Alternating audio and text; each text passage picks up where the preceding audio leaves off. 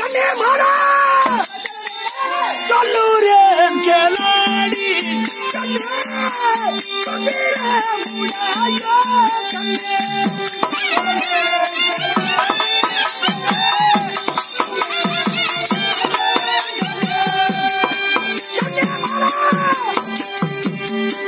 சொல்லூரேன் கேளாடி கண்ணே முடாயோ கண்ணே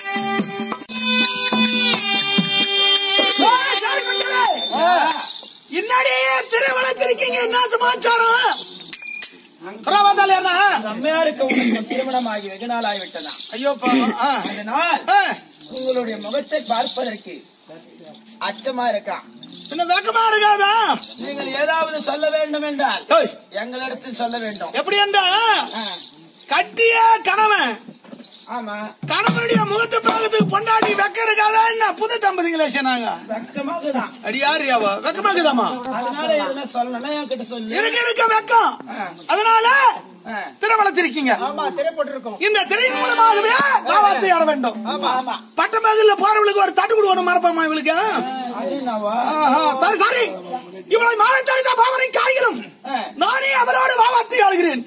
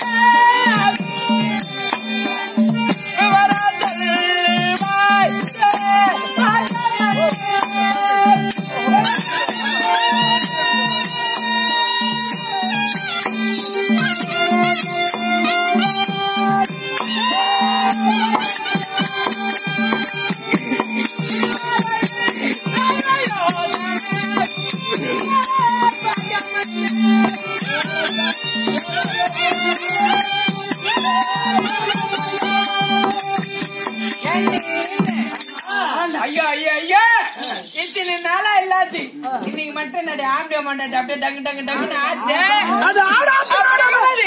ஏன் வந்தாரு? எதுக்கு வந்தாரு? என்ன காரணமா வந்தாரு? கொஞ்சம் தூக்கி சொல்லுங்க. அது ஆடாத்தினால வந்த வம்பு தாடி முடிஞ்சு அடிய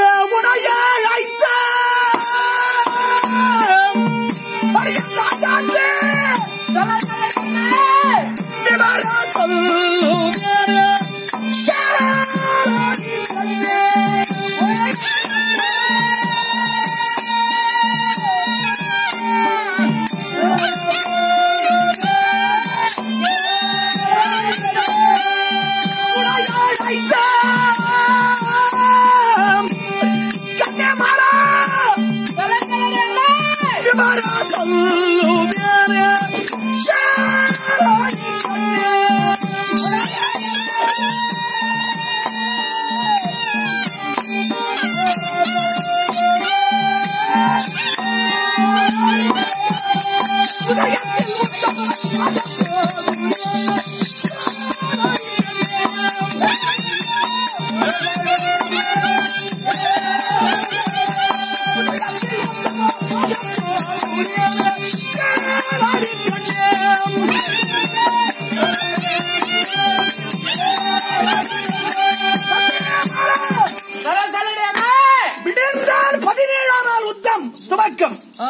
இந்த துவக்கத்தை விட்டு நான் இந்த நேர உத்தத்தினதாக புறப்பட போகிறேன் கண்ணே.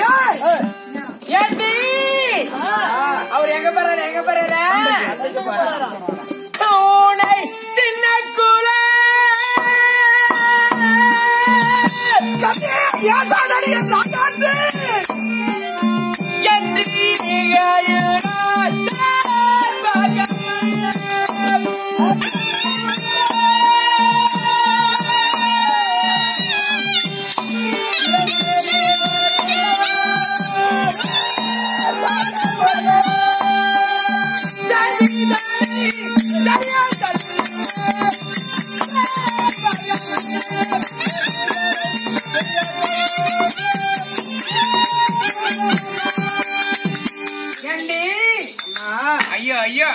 சின்ன குளம், சின்ன ஜாதி, ஈன ஜாதி, குளமில்லாதவன், கோச்சாரமில்லாதவன், அண்ணாடி பையன், புறம்போக்கு, தெத்துக்கல்லு, இந்த ஊரு சொல்லுது, உலகம் சொல்லுது.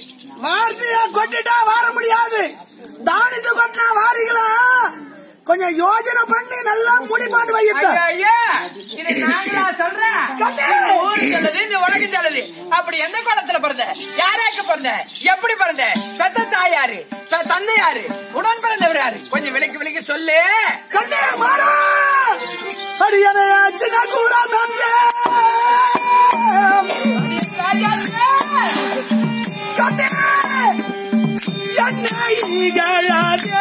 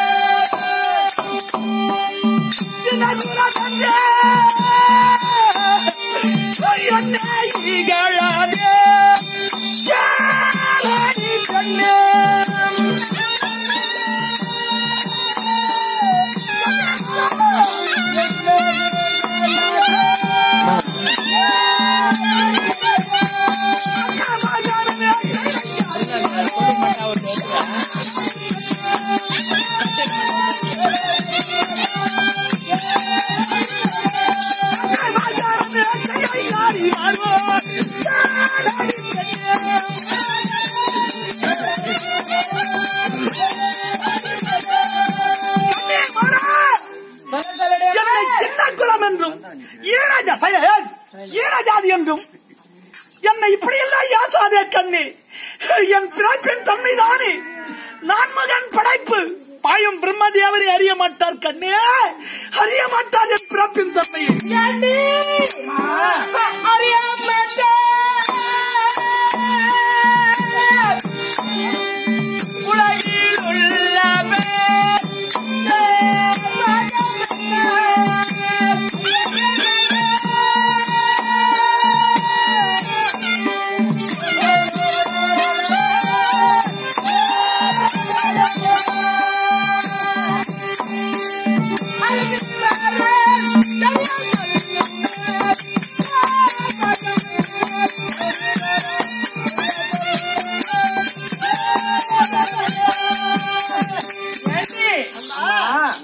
குலாச்சார வன்மை உனக்கு தெரியுமா? எனக்கு தெரியாது. உனக்கு தெரியுமா? தெரியாதம்மா. தொட்டு தாலி கட்ட அந்த பாவிக்கே தெரியாது அவருடைய குலாச்சார வன்மை. அப்படி அந்த அன்ன வாகனத்தில் மேறி ஏறி உலாவக்கூடிய பிரம்மதேவனுக்கே தெரியாது அவருடைய குலாச்சாரம்.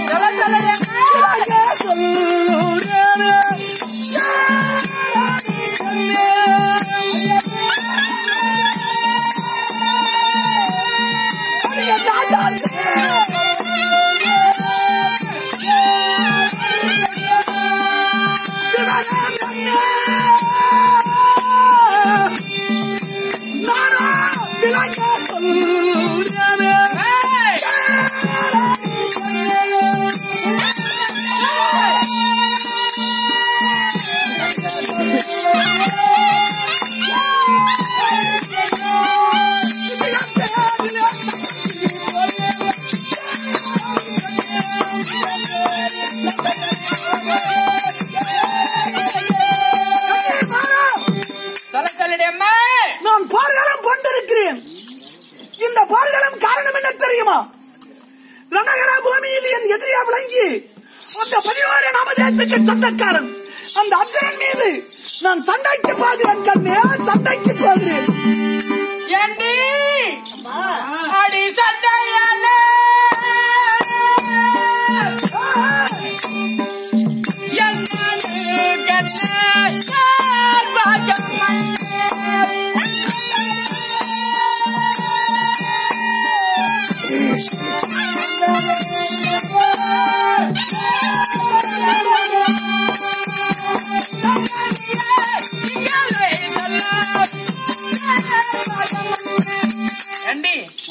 ஐயோ ஐயோ ஐயோ அவர் எங்க போறாரா? சண்டைக்கு போறாரு. ஐயோ எங்க போறாரா?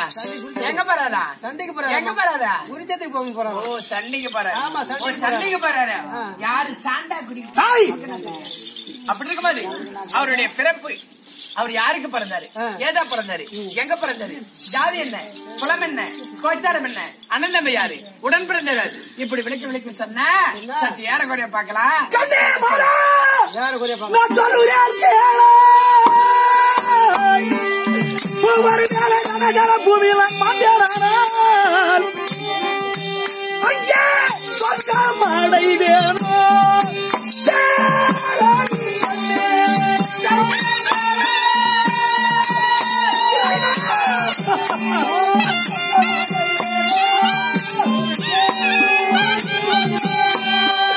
சொல்லுறேன் கேளு. கண்ணே சொர்க்கம் அடைவேனோ.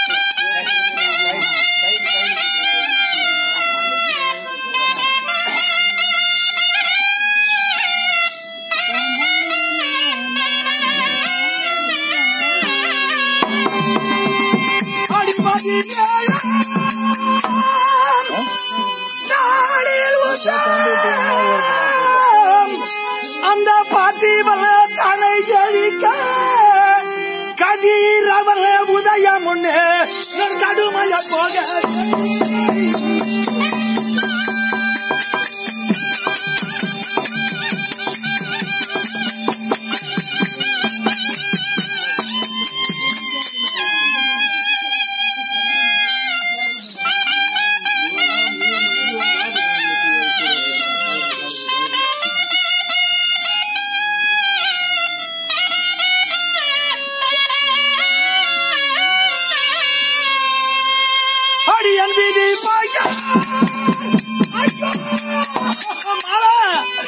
அடியன் விதி பாய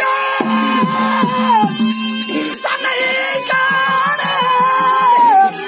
அந்த வியந்தரும் அறிய மாட்டான் மதி முக முடைய பெண்ணே என்று நான் போக நீ மகிழ்ச்சியா விட நீ தருகுவாய்.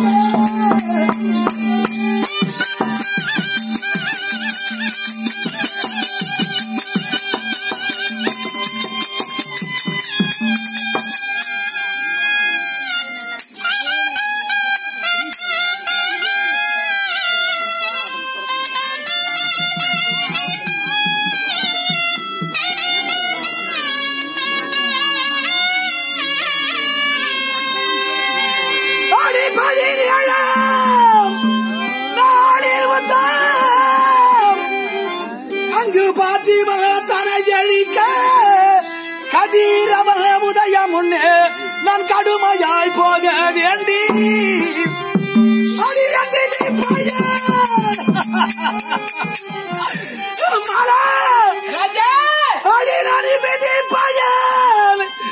தன்னை காண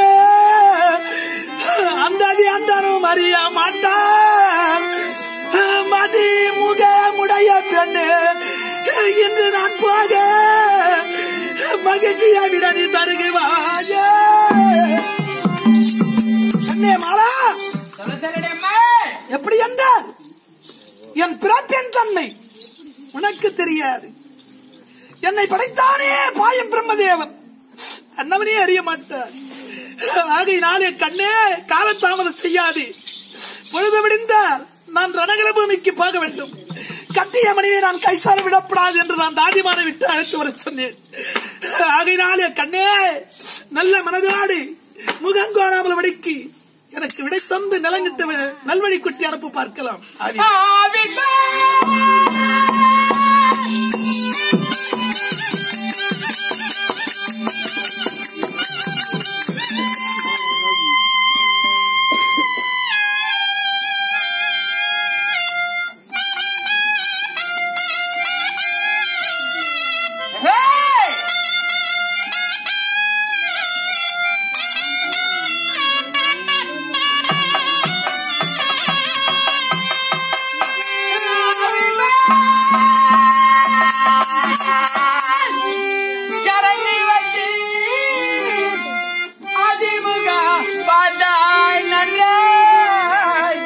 அந்த மேவிய முகத்தின் ரூபா விலகிட தெரியும்.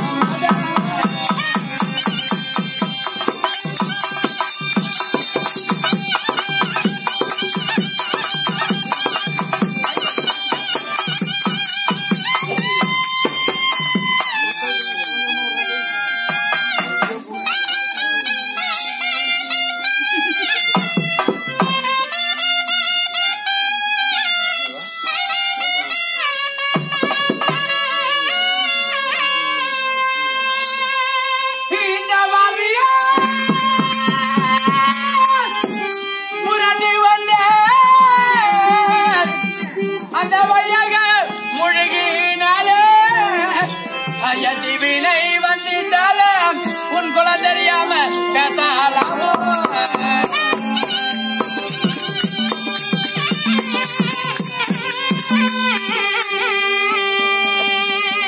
அம்மா அம்மா ஆவின் பால் கலந்து வைத்து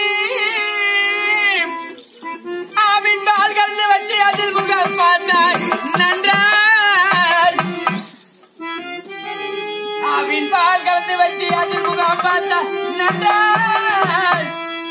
மேவியன் முகத்தின் ரூப விலகிட தெரியும்.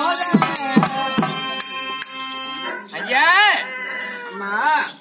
ஆவ் என்று சொல்லக்கூடிய பசமாட்டை கொண்டு வந்து அந்த சனத்தில் இருக்க பாலை கறந்து அந்த பாலை அடுப்பிலே காய்ச்சி சுழண்டு புரையிட்டு தயிராக்கி தயிரிலிருந்து மோராக்கி மோரிலே வெண்ணெய் கடைந்து அந்த வெண்ணெயை அடுப்பிலே காய்ச்சி ஒரு தாமாலம் என்று சொல்லக்கூடிய தட்டிலே ஊற்றி நம்முடைய முகார விந்தத்தை பார்த்தா கண்ணாடி மாறி தெரியும்.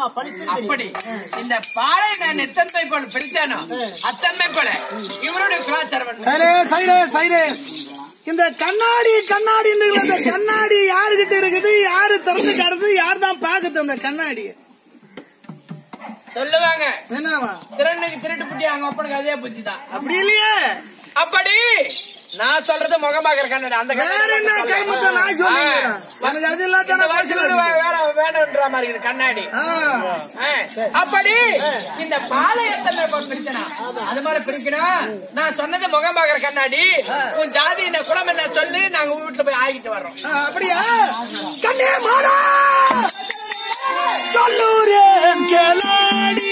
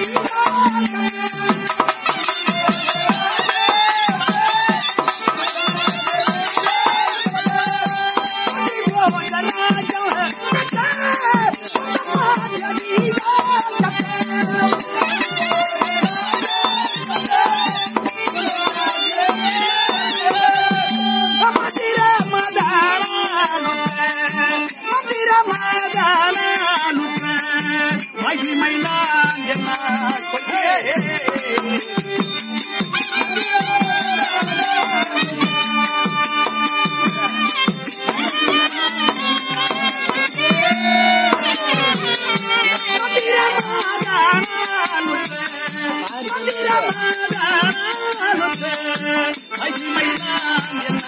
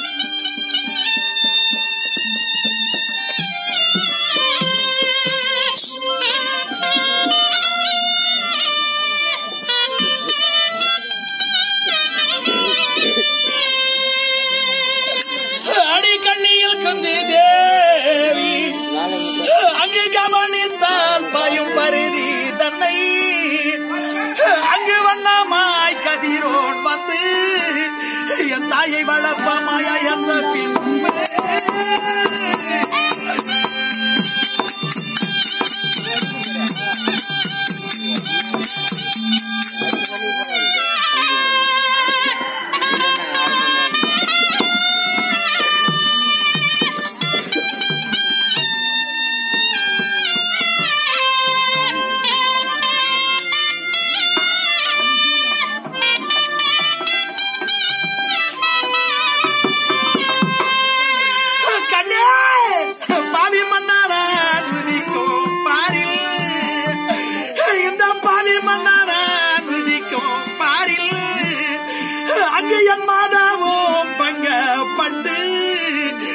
என்னையோ பெட்டியில் வைத்து எகிட செய்தால் ஆற்றில்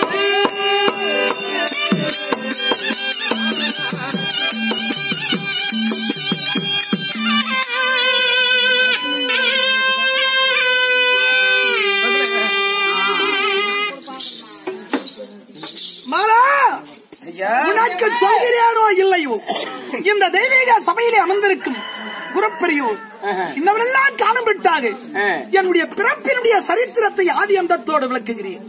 எப்படி என்றால் சொல்லுங்கய்யா. சூரசேன மகாராஜன் சத்தம் படாதீங்க. சூரசேன மகாராஜனுக்கு 3 வெண்பாவை ஒரு ஆடவன். ஓஹோ 4 குழந்தைகள் உள்ளது. அவருக்கு நண்பராக திகழப்பட்டவர் குந்தல நாட்டை ஆண்டு வருகின்ற குந்திபாஜ மன்னன். இருவரும் ஒருவருக்கு ஒருவர் நட்புக்குரியவர்கள். அப்படி சத்தம் போடாத. அப்படி வாழ்ந்து வரும் நாளில் இந்த குந்தல நாட்டை ஆண்டு வருகின்ற குந்திபாஜ மன்னனுக்கு திருமணமாகி புத்திரபாயம் கிடையாது. கிடையாது. இவர் என்ன யாசிக்கிறார்? என்ன? நம்முடைய நண்பனாக இருக்கிறார் சூரசேன மகாராஜன். அவருடன் சென்று ஏதாயிலும் ஒரு குழந்தை பெற்று வந்து நம் வளர்த்து ஆளாக்கி நம்முடைய ஆட்சி பீடத்துக்கு அதிகாரமாக நியமித்து விடலாம். நமக்கு பின்னாடி யாரும் வாரிசு கிடையாது. அப்படி என்று நேராக சென்றாராம். இந்த குந்தல நாட்டை ஆண்டு வருகின்ற குந்திபோஜ மன்னன் சூரசேன மகாராஜனை அணுகினாராம். அணுகிய பொழுது என் நண்பா நட்புக்குரியவனே வாருமையா என்று அமரச் செய்தாராம். என்னை நாடி வந்த காரணம் என்ன? ஐயா உன்னுடைய நிலத்தில் இருக்க ஒரு குழந்தை ஏதாயிரம் என்று தந்தால் நான் வளர்த்து ஆளாக்கி எனக்கு அடுத்தபடியாக வாரிசு கிடையாது. என் நாட்டுக்கு வாரிசாக நான் வளர்த்து ஆளாக்கி விடுகிறேன் என்று சொல்ல சரி என்று ஒரு பெண் குழந்தையை தந்தாராம். அந்த குழந்தை எடுத்து வந்த நாள் ஒரு மேனி பொழுது ஒரு உண்மையாக வளர்த்து வருகிறார் குந்தல நாட்டை ஆண்டு வருகிற குந்திபோஜ மன்னன். அப்படி வளர்த்து வரும்பொழுது அந்த நாட்டுடைய வழியாக தூர்வாசர் புறப்பட்டு வருகிறார். வரும்பொழுது அவர் யோசிக்கிறாராம், எத்தனையோ நாடு சென்றோம், இந்த நாட்டை போன்ற வளமான நாடு, நீர்வளம் நிலவளம் பொருந்திய நாடு, இது போன்ற நாட்டை நம்ம கண்டது கிடையாது. சில காலம் இந்த நாட்டிலே தவம் ஏற்றலாம். அப்படி என்று குந்தல நாட்டு ராஜபேட்டைக்கு சென்றாராம் தூர்வாசர். சென்ற பொழுது அந்த நேரம் குந்திபாஜ மன்னன் வாருமையா என்று அழைத்து உபச்சாரம் செய்து, ஐயா என்னுடைய சபையை நாடி வந்த காரணம் ஏமன்னா, உன் நாட்டிலே நான் சில காலம் தவம் ஏற்றப் போகிறேன், தங்களுடைய விருப்பம். அப்படி என்றால் எனக்கு படிவிட வேலைக்கு படிவிட வேலைக்கு ஒரு ஆள் தேவை என்று கேட்டாராம். அப்படியா ஐயா, எனக்கு புத்திரவாயம் கிடையாது, நானும் ஒரு வளர்ப்பு மகளை, அதுவும் பெண் குழந்தை, அதை வளர்த்து வருகிறேன். அப்படி என்று சொல்ல, ஆணா இருந்தாலும் பெண்ணா இருந்தாலும் எனக்கு படிவிட வேலைக்கு ஆள் தேவை என்று கேட்டாராம். இல்லை என்று மறுத்தால் சாபத்துக்கு ஆளாய் விடுவோம். அப்படி என்று பயந்து அவர் என்ன செய்தாராம், அந்த குழந்தையை அழைத்தாராம். அதற்கு என்ன பெயர் தெரியுமா? குந்தம்மா என்று பெயர் அந்த குழந்தைக்கு. குந்தம்மா இந்த முனிவர் பின்னாடி சென்று அன்னவருக்கு பயபக்தியோடு படிவிட வேலை செய்ய என்று அனுப்பினாராம். சரி என்று அழைத்து சென்றார் முனிவராகப்பட்டவர் இந்த தூர்வாசன். அழைத்து சென்று இவர் காலை கடனை முடித்துவிட்டு நிஷ்டையே அமர வருகிறார் என்றால், அந்த நேரம் இந்த குழந்தை வந்து அந்த பூஜைக்கு என்ன பொருள் தேவை கொண்டு வந்து வைத்துவிட்டு கை கட்டி வாய்ப்பு தட்டி ஒரு புறமாக நிற்பாலாம். இப்படியே சில காலமானது. இவர் ஞானத்தை யோசிக்கிறார். இந்த அந்த குழந்தைக்கு என்ன வயது தெரியுமா? 9 வயது சிறுமி அந்த குழந்தை. குந்தம்மா என்று சொல்லக்கூடிய குழந்தை 9 வயது சிறுமி. இந்த பெண்ணாக விட்டவள் கன்னிப்பிரவு நீங்கி முன்னைப்பிரவு அடைகின்ற நேரமா இருக்கு. நாம் இனிமேல் தவம் ஏற்றினால் தவத்துக்கு ஏதாவது ஒரு விண்ணம் ஏற்பட்டுவிடும். அப்படி என்று அம்மா குந்தம்மா என் அருகிலே வா என்று அழைத்தாராம். இந்த குழந்தை கை கட்டி வாய்ப்பு தட்டி ஐயா அப்படி என்று நின்றாராம். அம்மா எனக்கு பணிவிட வேலை செய்தவர் எல்லாம் சாபத்தை பெற்றாரே தவிர சியாமத்தை கண்டது கிடையாது. நான் தவத்தை கழித்து விட்டு புறப்பட போகிறேன். உனக்கு ஏதாயிரம் பொருள் வேணும் என்றால் கேள் என்றாராம். ஐயா நானும் சின்ன சிறுமியா இருக்கேன். உன்னிடத்தில் எதை கேட்பது எதை பெறுவது எனக்கு விவரம் போதாது என்றாலாம். அப்படியா? இவர் ஞானத்தால் அறிந்து பார்க்கிறார். இந்த பெண்ணாகப்பட்டவள் கன்னிப்பருவம் நீங்க மங்கைப்பருவம் அடைந்தால் கணவனோடு வாழ்க்கை செய்யும் போது புத்திபாகி ஏற்படாது. அப்படி என்று 5 மந்திரத்தை தந்தாராம். அது என்னென்ன மந்திரம் தெரியுமா? சூரிய வஸ்த மந்திரம், யம வஸ்த மந்திரம், வாழு வஸ்த மந்திரம், தேவ இந்திர வஸ்த மந்திரம், அஷ்டமி தேவருடைய மந்திரம். இப்படி 5 மந்திரத்தை தந்தாராம். இந்த மந்திரத்தை பெற்றுக்கொண்ட குழந்தை கிரகம் திரும்பியது. இந்த துர்வாசுர தவத்தை கழித்து விட்டு புறப்பட்டு விட்டார். சில நாள் ஆனது. இந்த குழந்தைக்கு ஒரு ஞாபகம், நாம் நதிக்கரைக்கு சென்று ஜலம் கொண்டு வரலாம் என்று தங்க குடத்தை இடுப்பை ஏந்தி கொண்டு ஓடுகின்ற நதிக்கரைக்கு சென்றாராம். செல்ல நேரத்திலே இதற்கு முன்பதாக ஒரு சரித்திரம் ஒன்று. தானாசூரன் ஒரு அரக்கன் தேவர்களையும் முனிவர்களையும் வாட்டி வதம் செய்கிறான். ஏன் நம்மை விட இந்த உலகத்திலேயே ஒருவரும் ஆண்டவனாக இருக்கக்கூடாது. அப்படி என்று நம்மையே பூஜிக்க வேண்டும் என்று அந்த தானாசூரனாகப்பட்டவன் வாட்டி வதம் செய்கிறானாம். அந்த நேரம் மாளிகை விட்டு வெளியேறினான். தானாசுரனுடைய மனைவி கௌரி பூஜை மேற்கொள்கிறார். ஒரு பெண்ணா பிறந்தால் கௌரி பூஜை ஏன் மேற்கொள்கிறார் தெரியுமா? என்ன காரணம்? கட்டிய கணவன் சீர சிறப்போடு இருக்க வேண்டும். நம்முடைய மஞ்சள் குங்குமம் மாங்களில் நிலைத்து இருக்க வேண்டும். பூவும் பட்டும் அழியப்படாது. அப்படி என்று கௌரி பூஜை மேற்கொள்வார்கள். அவ்வண்ணம் தானாசுரனுடைய மனைவி கௌரி பூஜை மேற்கொண்டு வருகிறாள். வெளியே சென்றவன் கிரகத்தை நாடி மாளிகை நோக்கி வருகிறான். வரும் பொழுது வாருங்கள் சுவாமி அமருங்க. அந்த தானாசுரன் அமர்ந்தான். அவனுடைய செவியில 2 மலர் எடுத்து வைத்துவிட்டு ஐயா என்னை வாழ்த்துங்கள் என்று தன்னுடைய கணவனுடைய பாதத்தை பணிந்தார். பணிந்த பொழுது இந்த தானாசுரன் வாழ்த்தினான் மனைவியை. வாழ்த்து விட்டு கட்டிய கணவனுடைய முகத்தை கண்டாலாம் தானாசுரனுடைய மனைவி. பெண்ணே என்னை உற்று பார்க்கிறாய காரணம் என்னவென்று கேட்டாராம். சுவாமி உன்னை பார்த்தால் 1000 கவச குண்டலம் பொறிஞ்சவன் போல் இருக்குது என்று இதுதான் சொன்னா கட்டிய மனைவி. அந்த 1000 கவச குண்டலம் இருப்பது தானாசுரனுக்கு உண்மைதான். அவனுடைய விழிக்கு மட்டும்தான் தென்படுமே தவிர மற்றவருடைய விழிக்கு தென்படாது அந்த 1000 கவச குண்டலம். சரி என்று யோசித்தான் இவன். பெண்ணே எவனுக்கு 1000 கவச குண்டலுக்கு அந்தவனை நீ காதலிக்கிறாய் என்று வாட்டி வதம் செய்தான் கட்டிய மனைவி என்று பாராமல் படிக்கு. அந்த வழியாக நாரதன் புறப்பட்டு வர ஏண்டா தானாசுரா கட்டிய மனைவி இதை சொன்னதுக்கு வாட்டி வதம் செய்கிறாய், உடைய அக்குறுமைக்கெல்லாம் எல்லை கிடையாதா என்று சொல்ல அந்த நாரதனை வாட்டி வதம் செய்தானாம் தானாசுரன். அந்த நேரம் நாரதனாகப்பட்டவன் அதோ பார் உன்னை கொல்லும் விட்டாக ஆண்டவனா விளங்கிய ஸ்ரீமன் நாராயணமூர்த்தி நரநாராயணாக அவதாரம் எடுத்து உன் மீது யுத்தத்துக்கு வருகிறார் என்று சொல்ல உடனே எங்கே வருகிறான் என்று எதிர்த்து ஓடினானா. ஓடிய உடனே இவன் யுத்தத்துக்கு வருகிறான் தானாசுரன் என்று உடனே என்ன செய்தான்?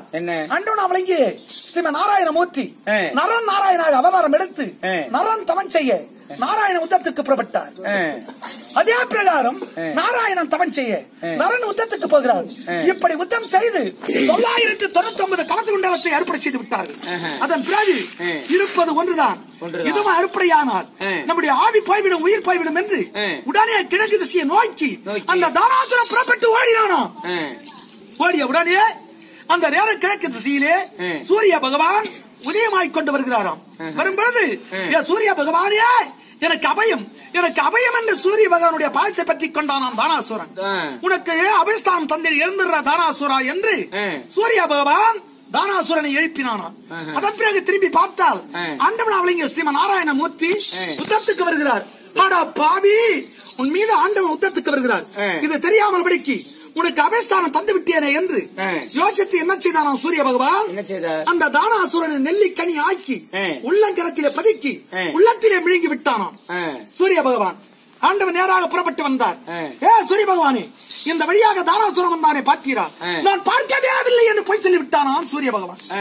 அதோடு ஆண்டவன் சென்று விட்டார். அதன் பிறகு உடனே அந்த தானாசுரனாகப்பட்டவன் சூரிய பகவானுடைய கர்ப்பத்தில் இருக்கிறார். இந்த குழந்தையாகப்பட்டவள் தங்க குடத்தை ஏந்தி கொண்டு மேற்கு முகத்தோடு ஓடுகின்ற நதியிலே ஜலத்தில் மூழ்கிறார். அந்த நேரம் சூரிய பகவான் கிழக்கு திசையிலே உதயமாய் கொண்டு வருகிறான். அந்த கதிராகப்பட்டது தக தக தகவென்று ஜொலிக்கிறதாம் அந்த ஜலத்திலே.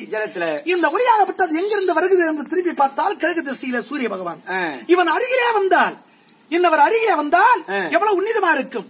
அப்படி என்று யோசித்து இந்த சூரியவஸ்த மந்திரத்தை உச்சரித்தாலாம். அது நேராக சூரியனை அடைந்தது. சூரியன் கண்டான், இது துர்வாசருடைய மந்திரம். நாம் புலகத்துக்கு போக என்றால் நமக்கு ஏதாவது சாபம் கிடைத்துவிடும் என்று உடனே என்ன செய்தார்? எவர்ண உருவம் 16 வயதுள்ள மகனாக அந்த சிறுமி இருக்கின்ற அந்த நதிக்கரை திடலிலே வந்து, பெண்ணா என்னை அழைத்த காரணம் என்னவென்றால் கேட்டாராம் சூரிய பகவான். ஐயா, இதோ இதுவோ துர்வாசருடைய மந்திரம், நான் பரிசத்து பார்த்தேன் என்று சொல்ல இந்த பூலோகத்துக்கு வந்து நான் சும்மா பார்க்க விடாது, உன்னை சேர வேண்டும் வா என்று அழைத்தாராம்.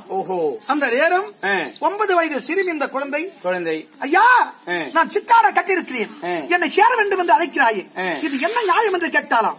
அப்படியா, ஓடுகின்ற ஜலத்தை அள்ளி தொலைத்தாலாம் சிறுமி மீது சூரிய பகவான். தொலைத்த பொழுது கன்னிப்புறம் நீங்கி மங்கைப்புறம் அடைந்த பெண்ணாகவே 16 வயதுள்ள பெண்ணாக நின்றாலாம். இப்பெண்ண சொல்கிறாய், வெட்ட வெளிச்சமா இருக்கு, பட்டம் பகலா இருக்கு, என்னை போன்ற பெண்கள் எல்லாம் ஜலத்துக்கு வந்து விட்டால் இந்த குந்தம்மா தவறு செய்கிறார் என்று உலகமே சாதா என்று சொல்ல, அப்படியா சரியான மூடு பணி உண்டாக்கி விட்டானோ சூரிய பகவான். பக்கத்தில் இருக்க நபருக்கு தெரிய வண்ணம் இப்ப என்ன சொல்கிறாய் என்று கேட்க, தங்களுடைய விருப்பம் என்று சொல்ல, அந்த நேரத்தில் அந்த நதிக்கரை திடலிலே என் தாயாவளிய குந்தம்மா தேவி சூரிய பகவான் சேர்ந்த பொழுது ரிஷி பிண்டம் 25 படிக்கு 3.25 நாளைக்குள் நான் பிறந்தேனோ நதிக்கரையில். நான் பிறந்த பொழுது உடனே சூரிய பகவான் 2 அடி எடுத்து வைத்தாராம். என் தாயா விளங்கிய குந்தம்மா தேவி குழந்தை உதிரத்தோடு கரத்தில் ஏந்திக் கொண்டு சூரிய பகவானுடைய பாதத்தை பற்றிக் கொண்டு கதறினாராம்.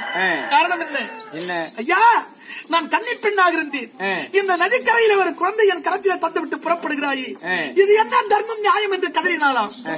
பெண்ணே கலங்காதி, என்னுடைய மாய சக்தி நாரி, இதோ ஒரு பேழை என்று சொல்லக்கூடிய பெட்டியை உண்டாக்குகிறேன் என்று பெட்டி வர வைத்தார்.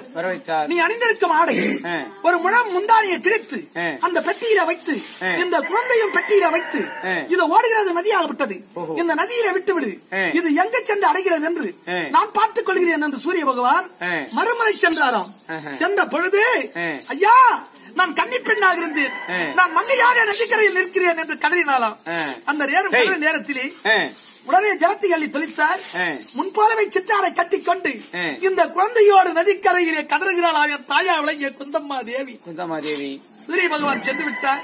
அந்த நேரம் என் தாயா விளங்கிய குந்தம்மா தேவி, மகனே ஸ்தனத்தோடு பால் தராமல் படிக்கு உன்னை கன்னத்திலே முத்தமிட்டு இந்த பேழை என்று பெட்டியில வைத்து இதோ நதியில விட்டு விடுகிறேனடா மகனே என்று கதறி கதறி என் தாயாக விளங்கியவள் அந்த நதியில விட்டு விட்டாளாம். இந்த பெட்டியாக விட்டது. அந்த நதியில விட கங்கா தேவியாக விட்டவள் என்னை தாளாட்டி கொண்டே செல்கிறாளாம். அந்த நதியாக விட்டது. அஸ்தாபுரம் கரையோரம் ஓடுகிறது. அஸ்தாபுரத்தை வேந்தன் இரு விழியிருந்து பார்வையற்றவர் திருநாட்டமைய இரு விழியிருந்தும் பார்வையற்றவர் திருநாட்டமையவர் அன்னவருக்கு ஒரு நாள் தவறாமல் படிக்கு ரதம் என்று சொல்லக்கூடிய தேரோட்டி மன்னனை ரதத்தில் அமரச் செய்து நதியில கொண்டு வந்து குளப்பாட்டி அரண்மனையில விடுவது வழக்கம். அவ்வண்ணம் ரதமாக விட்டது மன்னனை ஏற்றிக் கொண்டு அந்த நதிக்கரை ஓரம் வருகிறது. அரசே என்றான் தேரோட்டி. என்னடா தேரோட்டி, இந்த நதியில தங்கப்பட்டி வருகிறது. பேராசை பிடித்த திருநாட்டம் இவர் தங்கப்பட்டி யார் மாத தங்கப்பட்டியா இருந்தால் ஏனாது அந்த பெட்டிக்குள் என்ன பொருள் இருந்தால் உனது என்று சொல்ல அந்த தேரோட்டி ரதத்தை நிறுத்தினான்.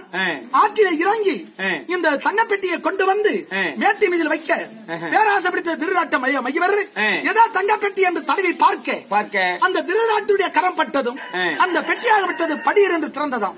திறந்தவுடனே குழந்தையாக இருக்கிறது. அரசே என்னடா தேரோட்டி, இந்த பெட்டிக்குள்ள ஒரு ஆண் குழந்தை இருக்கிறது. ஓ அப்படியா, உன்னுடைய மனைவி ராதை உனக்கும் மன்னவனுக்கு திருமணமாகி உத்திரவாயம் கிடையாது. இந்த குழந்தையை எடுத்து சென்று நீ வளர்த்துக்கொள், இந்த தங்கப்பெட்டியும் என்னையும் கொண்டு வந்து அரண்மனையில் விடு என்று அவ்வண்ணமே அரசனையும் தங்கப்பெட்டியும் அரண்மனையில் சேர்த்து விட்டான் தேரோட்டி. இந்த குழந்தையை எடுத்து சென்று நாள் ஒரு மேனி பொழுது ஒரு ஒண்ணமாக வளர்த்து வருகிறான். ஒரு நாள் இந்த சமயம் ஏண்டா தேரோட்டி, சில நாட்களுக்கு முன்பதாக குழந்தையை தூக்கி சென்றாயே, அந்த குழந்தை எப்படி இருக்கிறது? ஐயா உங்களுடைய அருளால் கிடைத்த குழந்தை இதை கொண்டு வருகிறேன் என்று தேரோட்டி ஆகப்பட்டவன் கிரகத்துக்கு சென்று குழந்தையை கொண்டு வர சென்றான். இந்த திருநாட்டம் இவர் போஜன சாலைக்கு சென்றார். அவருக்கு ஒரு முனிவரால் ஏற்பட்ட சாபம், ஒரு பிடி சாதம் உள்கொண்டால் மறுபடி சாதம் எல்லாம் புழுவாக போக வேண்டும் என்று. அவ்வண்ணம் 16 வண்டல கலத்தை பரப்பி ஒரு பிடி சாதத்தை உள்கொள்கிறார். இந்த தேரோட்டி ஆகப்பட்டவன் குழந்தை தூக்கி வந்து வாயற்படியில் விட நான் என்ன செய்தானோ 4 கால்களாக தவந்து அந்த களத்தை தொட்டியானோ. தொட்ட பொழுது புழுவாக மாறியதெல்லாம் சாதமாக நின்றதாம். அரசே, என்னடா தேரோட்டி, நீங்கள் போஜனம் புதித்தீர், ஒரு பிடி சாதம் உள்கொண்டீர், மறுபடி சாதம் தொட்டால் தான் இப்பொழுது. அப்படி நீங்கள் தொட முன்னமே இந்த குழந்தையாகப்பட்டவன் இதோ அந்த களத்தை தொட்டான், புழுவாக மாறியதெல்லாம் சாதமாக நின்றது என்று சொல்ல, தம்பியே என்னடா பெயர் சுட்டி இருக்கிறாய் என்று சொல்ல, ஐயா உன்னுடைய அருளால் கிடைத்த குழந்தை, இதுவரைக்கும் நான் பெயர் சுட்டவில்லை என்று சொல்ல, மேலே அசரியர் கூவியதான், திருநாட்டமையவரே, உனக்கு களப்புழுவ நீக்கினான், காதிலே குண்டலம், மார்பிலே கவசம், இன்னவனுக்கு கண்ணன் கண்ணன் என்று பெயர் சுட்டுங்க. அப்படி என்று பெயர் சுட்டினார். கண்ணே, அது மட்டும் கிடையாது,